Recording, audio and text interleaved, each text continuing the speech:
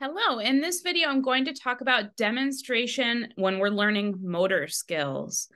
So demonstration is a very common way that we communicate how to perform a skill. So modeling is just another term for demonstration. So it's the use of demonstration as a way of telling somebody how to do something. Observational learning is from the learner's perspective. If someone models the behavior or performs the skill, then the person watching is learning the skill by observing the person who's modeling. Demonstration is more effective under certain circumstances than others, and that's what we're going to talk about here. So it's important that when you're teaching someone a new motor skill that you're considering whether demonstration is really the best way to communicate how to perform that skill. So we should be deciding whether to demonstrate based on our knowledge of what the person's actually perceiving when you demonstrate the skill.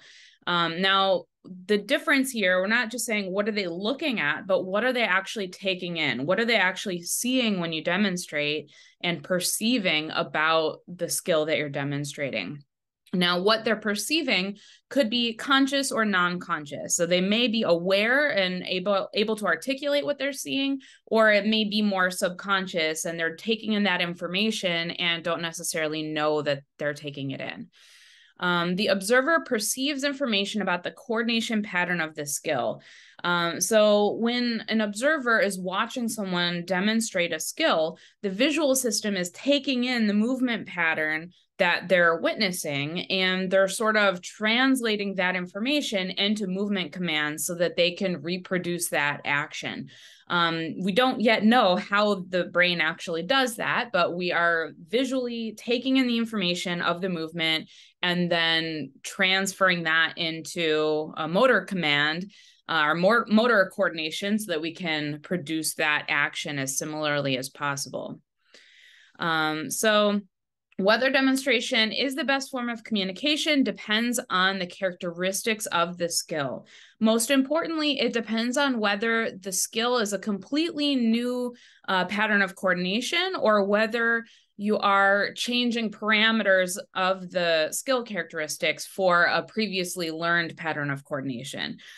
So like if it's a totally new skill that the person hasn't done before and hasn't begun to learn, then demonstration is going to be the best way to communicate how to perform that skill. If the person already has the skill, essentially, but you're going to change the parameter characteristics. So like, let's say it's a rehab setting and they're relearning how to walk, then that might be the movement pattern, or that's the skill, and they've established that skill, but maybe now you want to change the parameter characteristics and maybe have them walking between cones or stepping over something or carrying something. And in that case, demonstration is not going to be an effective way to communicate that. Instead, you can use other forms of communication like verbal communication, for example.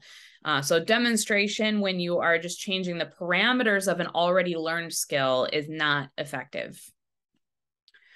So when it comes to demonstration or observation of someone completing that skill, we're going to get the most out of watching someone who is highly skilled at that movement. So it's preferable to learn from a skilled demonstrator because when the observer is watching the demonstration, they're taking in all the information about the coordination pattern. So the more accurate and correctly performed that coordination pattern is done, the more accurate that coordination information is going to be that that person is absorbing and then using to create their own motor program. Now, with that said, beginners also can benefit from observing other beginners, but with a few caveats, with some guidance. So the observer will benefit from watching another beginner because it helps them engage in problem solving. So if a beginner watches another beginner, they can watch and be thinking, well, maybe their foot should have been over here, or why didn't that work? So it helps them with the cognitive process of problem solving as an observer watching someone else who's trying to problem solve their own actions.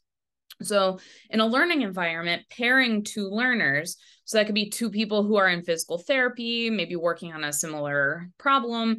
That could be two athletes on a team or whatever the situation, but pairing learners where they can take turns observing the other can be really useful. But there does need to be some coach or physical therapist or someone who is kind of giving guidance and helping them see what they should be looking for. They could have a written checklist for certain qualities or points that they could be looking for while they're observing each other. And then they can look through their checklist and work together to problem solve how to meet the requirements of that skill. Self-observation is also useful. So if you video record the beginner and then the beginner watches the video back, that can be useful. But again, they need someone with experience, someone who is good at that skill to help them watch that video back to be able to detect what the problems were and what can be done better. So timing and frequency of demonstration. So if we are learning a completely new skill in which demonstration is appropriate, then the skill should be demonstrated before the beginner starts to practice, because otherwise, how will the beginner know what they should be trying to do? And then the instructor should demonstrate as frequently as necessary while that beginner is learning that coordination pattern. So the more frequently a beginner observes a skill being demonstrated, the more opportunity the beginner has to acquire the movement pattern. So when you demonstrate that motor pattern, the observer is taking that in and translating that, what they're witnessing, into their own motor pattern. So the more times they see it done, the more opportunity they have to collect correct, accurate information to help them produce a correct, accurate motor plan. Auditory modeling is another example of demonstration. So we usually think of demonstration as being something visual, but it can also be auditory. So there are certain skills that will benefit more from auditory demonstration than visual demonstration. So most notably, something where timing or rhythm is a critical aspect of the skill, that will benefit from auditory modeling, where you're auditorily, verbally, I don't know, but where you're providing an auditory rhythm. So it could be with music or with counting or clapping or something. We're helping to provide the timing or the rhythm for the skill that they're learning. So for example, maybe someone is learning a sequence of dance steps. They will benefit more from hearing the music or the rhythm that they should be dancing along to, rather than visually watching the dance if there's no auditory, if there's no music or rhythm to go with it. So in comparison, if we just play the music, or they can visually watch the dance to the correct rhythm without the music, they'll get more out of the music. So there are a couple theories involved here that are a little bit in competition with one another. So first, I'm going to talk about cognitive mediation theory. So under this theory, it says that when a person observes a skilled model, so an experienced demonstrator, the person translates the observed movement information into a cognitive code that the person stores in memory and uses to perform the skill. And again, we don't exactly know how we do that, but we watch the skilled demonstrator, we take in that information, and then we translate it into a way to produce that movement ourselves. The memory representation serves as a guide for performing the skill and as a standard for error detection and correction. So it's like we take that movement pattern in and store it, and then that becomes the ideal. And when we are practicing and trying to replicate that movement, we are comparing what we're doing against what we perceive that we're supposed to be doing. So we use that as a standard to detect the amount of error so that we can correct and try to execute the movement correctly. So 4 sub-processes are involved under this theory. First is the attention process. So the observer has to actually pay attention and perceive and take in the actions of the demonstrator. The retention process is when the observer is transforming what they're taking in and storing it in their memory. Behavior reproduction is the translation of what they've stored in memory into the actual action, the actual coordination pattern to produce the physical action. And then the motivation process is the incentive or motivation to actually perform the action. So that is cognitive mediation theory. Another way to look at it is from a dynamic view of modeling. And it's very similar, but the difference is that under this theory or under this model, the visual system is capable of automatically processing the observed movement in a way that constrains the motor control system, so we don't need to actually engage cognitive mediation. So the idea here is that we do it so automatically that there's no need to even transform the information we're observing into a cognitive code to store in memory. So it's very similar to the last theory, but where we're removing the step of having to actually transform it and store it in memory. So there is research that supports both philosophies, both theories. So there isn't enough evidence to say which one is really how it takes place. It might be a combination of both. It might depend on the skill or the individual. We don't know. All right, now finally, there are a couple downsides of demonstration in the learning of motor actions. The first is that there are so many different ways to perform any given skill. So if I demonstrate a skill and somebody is observing to learn that skill, the way that I do it may not necessarily be the most optimal way for that person who's observing to do it.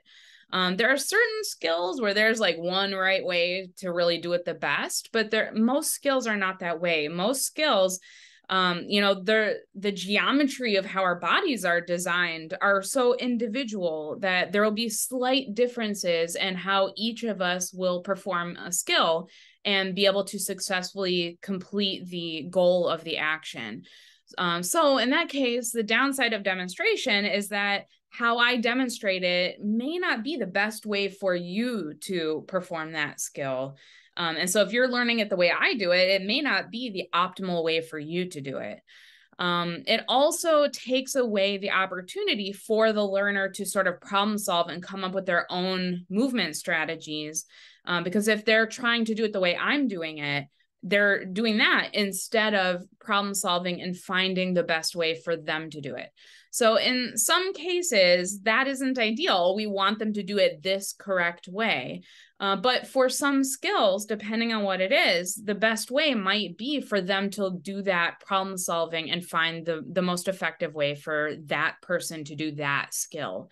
So in that case, you wouldn't want to demonstrate, or at least not very much. You wouldn't want to overly demonstrate so that they're trying so hard to replicate what you're doing. You want them to come up with their own way. The other downside is that when we watch a skilled performer demonstrate an action too many times, it can actually make the observer think that they have learned that ability or acquired that ability when they haven't. So this has been demonstrated throughout the literature. It's a really interesting phenomenon that the more we watch a skilled person do an action, the more confident we become in our own ability to also perform that action, even if we've never done it before, or even if we're a beginner and really haven't mastered it yet. So we do have to be careful in some cases that we don't demonstrate so much that they become overly confident in their abilities. In some cases, it might be okay. It may not hurt anything, but there can be skills where it could actually be dangerous if the person is overconfident in their ability and thinks they can do some kind of crazy skateboard trick or a gymnastic stunt or something. There are skills where if you're overconfident in your ability and you don't actually have the ability to do that skill yet, that it can be dangerous, that they may not be cautious enough. They may not, pay enough attention to the different steps leading up to it, and they could be injured trying to perform that skill. So it's a weird phenomenon, but it has been demonstrated pretty consistently in the literature. So something to consider. All right. Thank you so much for watching, and I hope you have a great day.